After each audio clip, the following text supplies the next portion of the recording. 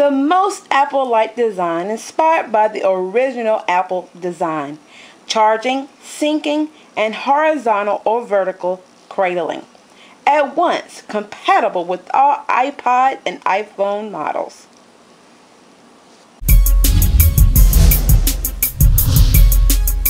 Guys, got a product for you today by Sinjimoru. It's the sink stand. Hey guys, before I do this review, I want to give out a special thanks to Sinjimoru for sending this out for review. I really do appreciate it. So let's go ahead on with the review. Now this is by Sinjimoru, and it is the sink stand for the iPhone and iPod. He did include a business card. His name is Min Lee. If you want to go to their website, it is www.sinjimoru.com. So let's go ahead and take a look around this box. I did get in the pastel blue, and they do come in pink and white and also black. Now this is compatible with iPod and iPhone, iPod Nano, iPod Classic, iPod Touch first and second, iPhone 3GS, 3G and 4G, yes, and iPod Touch 4 as well. Giving directions on the back. The cable is not included, which is a bummer. And that's how it looks on the other side of the box. So here we go. Let's go ahead and unbox it for you.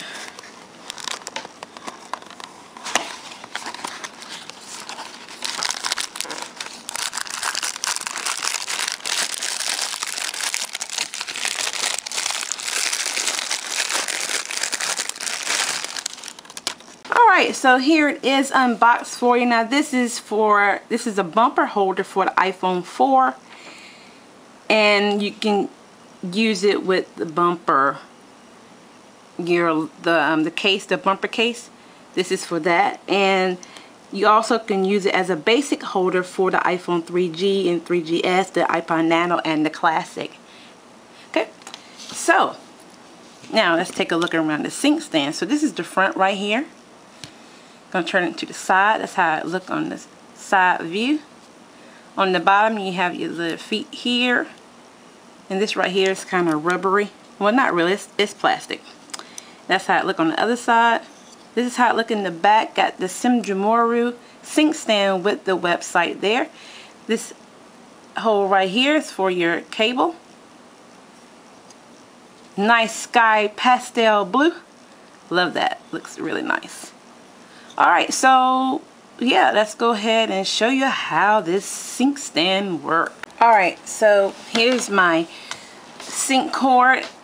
You have to use the one that came with your iDevice, and it is not included with this stand. That is a bummer.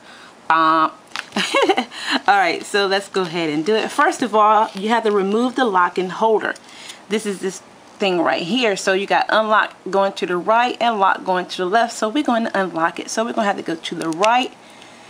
Going to push it, and there it is. Alright, so number 2, we have to insert the original iPod sync or iPhone sync cord. Okay, so just take this in and put it through this hole right here. Okay, alright, now make sure this symbol is in the front as this right here. Okay, alright, so now we're going to get this bumper here, and we're going to put it on top of this sync cord, put it through, and we got to lock it in place. Now this is very tricky, and I did it off camera. Let's see how it's going to be on camera. Alright,